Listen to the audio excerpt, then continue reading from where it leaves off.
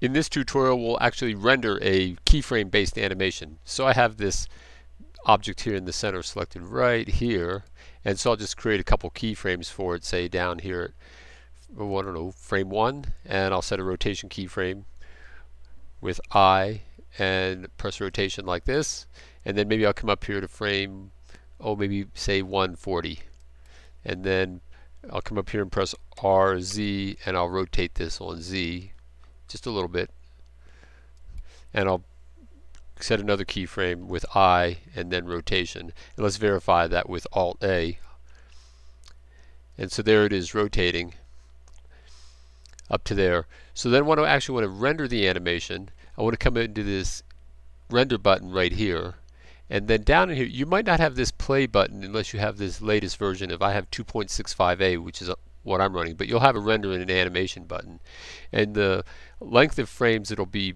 generated are determined by this frame range 1 to 250 regardless. Even if you have set an extrapolation of your keyframes within the graph editor, it's still just going to be determined by this start and end range, and you can set that either in here or you can set it down in here. You notice that's at 238. I drop that down to say 160 like this, and that changes to 160 as well. And the other thing to consider is the number of steps in between frames, so this is going to do every frame, and then also the frame rate is going to determine your timing. In the US we use 30 frames per second, or actually 29.97 frames per second for accurate timing like this. That's why that number's in there, so we'll just leave that just like that. And then I'll come in here and I'll just render, maybe I'll just set this to 140 frames. And for the moment I'll just set the samples way down low, and then the next thing that's really important to consider is take a look at this output tab. It says by default it's putting in the temp directory, so that'll be in your C drive /TMP, and it's going to place the files there, but it's going to use the default file name .png, so it's going to have the name of your file .1.png, 2.png, etc. like that, or it'll be like 0001.png. So you can render individual files, and if you don't want to stuff it into that directory, you need to select a new one here, or otherwise you could just select AVI JPEG, and that'll compress the files into one file, and you'll see it in your -tmp directory as 1 to 140 JPEG when the movie's actually finished like that. Alright, so I'll just start the rendering here just by pressing the animation button. If you just press render, it'll only render whatever current frame you're on there. Like that would render number 88, but you'd have to have your like a single image pressed to really see it.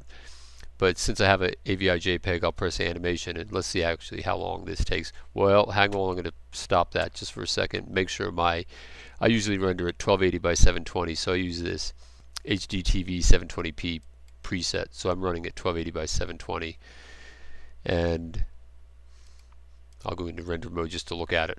Alright, now I'll press animation. Let's see how long it takes for each frame. Well, in that case, okay, so that'll run it, and so you'll see 1 to 140, but my camera's not set up in this case, so you have to have your camera set as well. I'm just looking at through my viewport. You can actually, I have troubles in this particular version, 64-bit. You can press Control Alt and 0 on the numpad, and that'll typically set your, I'll do it right here, and that should set your camera to look at where you're viewing in the scene, but for some reason I'm having trouble doing that right now, but it kind of did it right there, so I'll use that for the moment, and I'll press the animation, and you'll see that the camera view has actually changed. But we certainly won't wait for that, because even at 10 samples that's taking, over 5.5 frames per second to run the animation, but it's only going to do 0 to 140 based on what you have set here. Alright, well that's it for this lesson, and I'll see you in the next lesson.